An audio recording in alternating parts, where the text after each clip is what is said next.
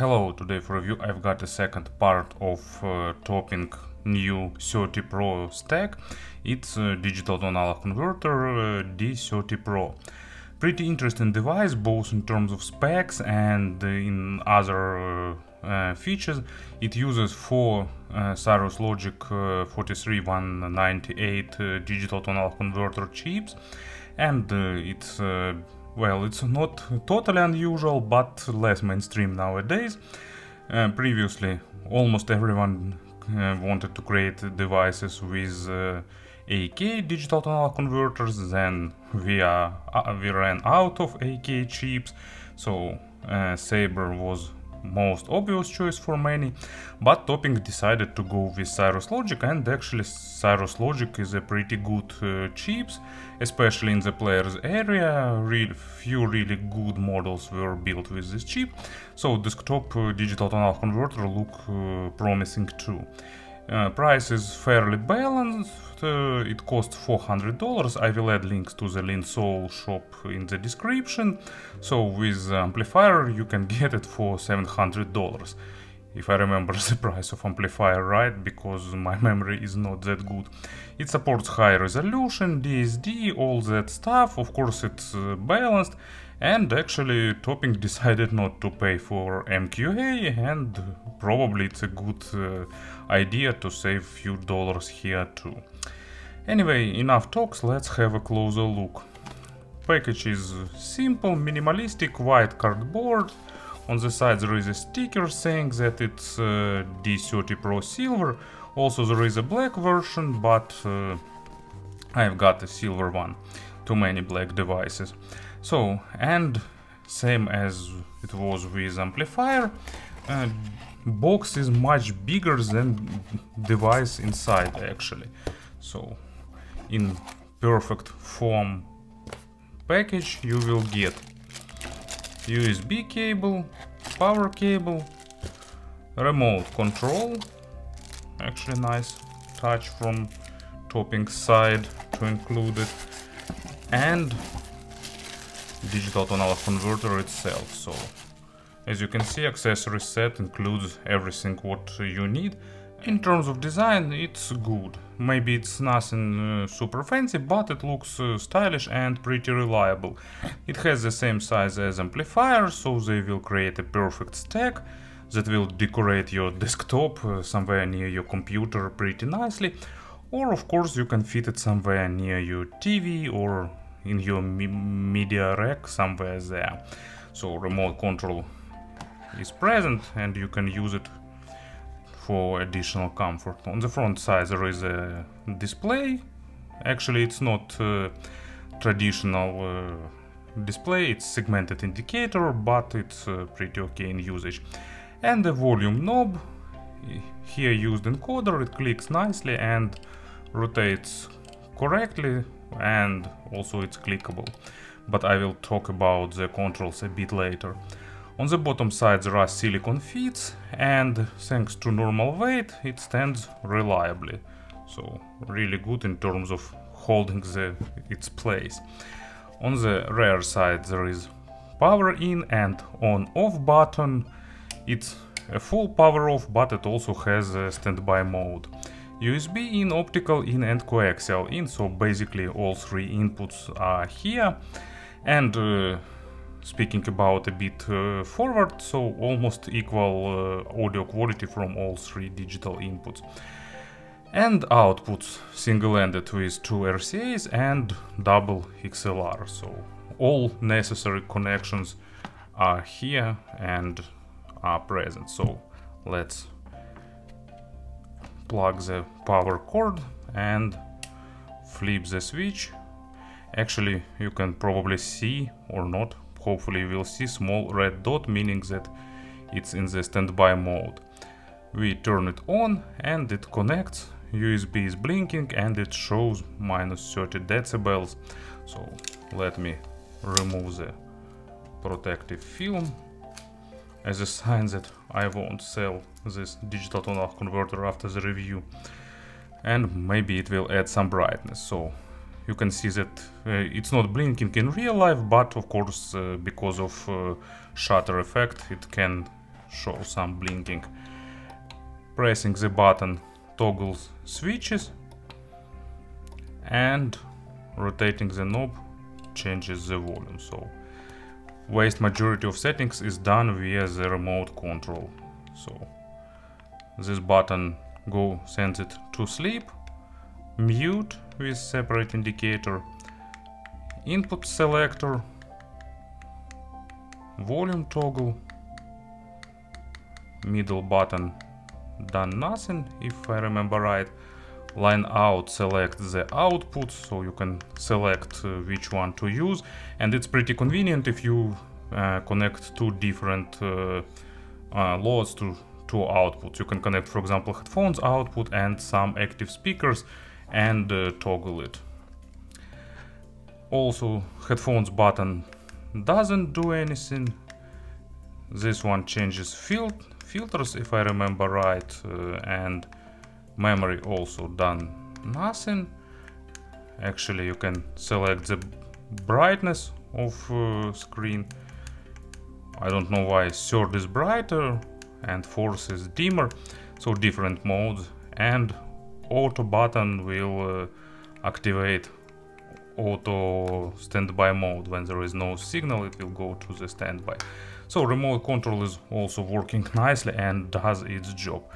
And as you can see, display is not some fancy TFT screen, but this LED indicator does its job pretty well, and in terms of controls and connectivity and other stuff, it's a pretty good device. Forgot to mention one thing: if you want to change some settings without the remote control, like digital filter or something else, you need to power it off, then press this knob and then power it on, and it will boot up in the menu.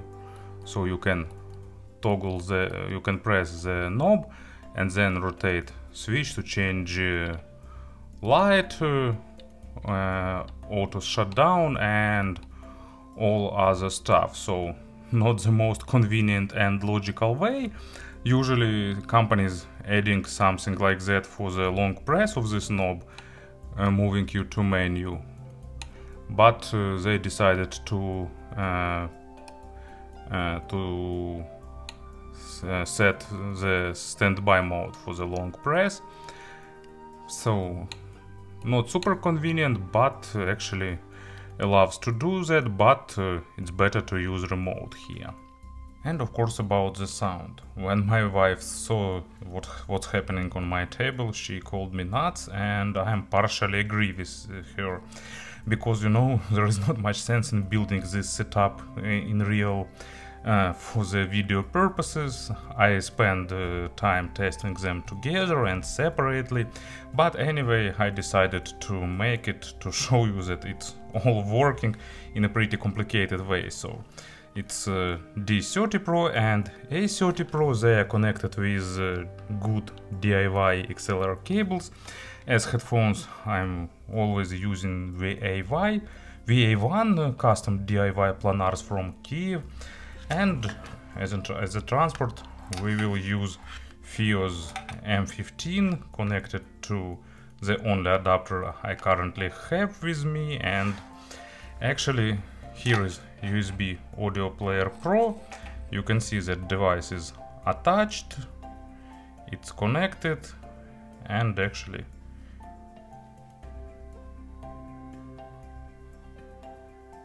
it plays sound. So I did the job of building this setup, so you can be sure that it's working. Unfortunately, this adapter isn't very good with M15, it's losing contact from time to time, so it can disconnect during this video, but I'm using M15 just to show some examples of tracks, so I don't think it's critical for the video purposes. Anyway, let's go back. If you remember my review for the A30, if you don't remember, you can go back and revise it. In that review, I said that A30 is adding a bit of fun coloration, adding some slight accents to sound more engaging, and at the same time it's pretty natural and resolving and technical. And for D30, Topping decided to go a logical way, and they made it neutral, transparent, uncolored. So, you know, there is not much sense in reviewing D30 Pro itself. It's just technical, it's just natural and resolving. So in this review I will mostly focus on the sound of this stack, because I don't know exact percent, but I think vast majority of buyers will get them all together, and actually I think they look lovely on the table. So you can see that while I was trying to Rise M15, it was disconnected and connected back. Anyway, so I will disconnect it, so in order not to continue this suffer. I already demonstrated you that it's working in general. So, digital tonal converter itself is neutral with good deep bass, nice resolution, absolutely uncolored, no attempts to add some accents, no attempts to add some weight, but at the same time amplifier does that a little bit. It's adding a tiny hint of weight, and also it's highlighting a bit that small nuances and overtones of low frequencies, making acoustic instruments sound even better than they are in real life. And in general it gives you nice, lively, engaging bass without big coloration, without oversaturation, with nice good control, even with planar magnetic headphones, with some gear that is tough to drive. So this stack definitely will nail almost anything, with of course a few exceptions of really tough to drive headphones. Bass is lively, with good textures, with good amount of nuances, and as an example for the low frequencies, it's Pain of Salvation, Chain Sling, nice good acoustic record, acoustic version of their famous track, with really nice engaging bass that sounds absolutely natural here in this stack and in this setup. Mid frequencies are also on the natural side, with slightly boosted dynamics. I'm speaking about the stack now, so with slightly boosted dynamics, highlighted a bit, tiny bit highlighted emotions. So I won't repeat anymore that all that coloration is small, so not much sense in doing that over and over again. So let's go back. And imaginary stage is above average, pretty big, with good depth layering, with good instrument separation. It's not super critical for the quality of records, but at the same time good records are required here. It won't highlight issues, but problems it will show as is without any attempts to smooth something or like that. I really like male vocals with it in this stack, because it's adding more velvet, more full-bodied sound. And female vocals also sound really good, but male vocals having a bit of additional charm, and female just sound as is, so not big issue of course, because it still sounds really natural. And as an example for mid frequencies, I've got Sigurður Rögnvaldsson. I really need to practice pronouncing these names, or I need to absolutely say it absolutely, like no one will notice my mistakes if I will say Sigurður Rögnvaldsson, Dark Forest, something like that. Okay, so jokes aside, I really like this project, nice approach to music, really experimental, avant-garde, with a lot of small nuances and details, and this stack delivers it good, and that slight boost of emotions that it shows sometimes really fits this music. But digital tonal converter itself is just natural, uncolored, technical, without any attempts to change anything. You know, it's really like simple to describe the sound of digital tonal converter itself. It's natural, but not absolutely monitoring, with proper weight and something like that, not too focused on the micro contrast, but with good resolution. That's it, period. And treble, also nice, with basic layering, but nice overtone saturation, proper attacks and decays, nice extension, not the maximum, but really good, and it's controlled well, not pushed forward, not lean back, so just stays on its place, sounding really nicely. And as an example, I've got Leïla Martial, Dance Floor, great female vocal, and you know, I really wanted that Leïla create some new albums in this genre, but her new albums are more experimental with more departure from classical jazzy vocals.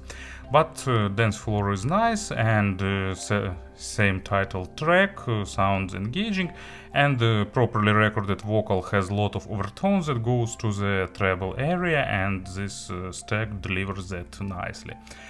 You know, maybe my review seems really brief, but it's not much to talk about here actually, because digital tonal converter itself is neutral, and amplifier I already described, and together they just sound like amplifier. Digital tonal converter just give this amplifier something to amplify without coloration from itself, and in general it sounds the way this amplifier delivers it, and overall it gives a nice, good setup that can compete, could be a good competitor with $1,000 digital tonal converters, like for example my Yulong D10 that I'm using. It's they are about on the same level, while Yulong being a bit less fun in coloration, this one a bit more fun in terms of emotions and other stuff, but other difference is absolutely the same, so I think it's a really good option, and not much sense in talking about the load and all that other stuff. I already told in the amplifier review that it's really good and universal. It can drive power-hungry full-size planars, and at the same time it's pretty okay with sensitive in-ear monitors too. And speaking about the compressions, I just don't have anything to compare with this stack anymore, so Yulong, and that's it. I have Winshine digital tonal converter, but it's a step higher. And speaking about digital tonal converters purely, I recently reviewed Gustard X16. Of course, I did try it with topping A30 Pro. There were slight difference. Gustard has a bit more extended treble and a bit tighter low frequencies, but that difference is definitely not a huge, so it's just a matter of additional features. And of course, Gustard is a bit better anyway, so it's maybe. Does it cost that additional price or not? It depends on what you need.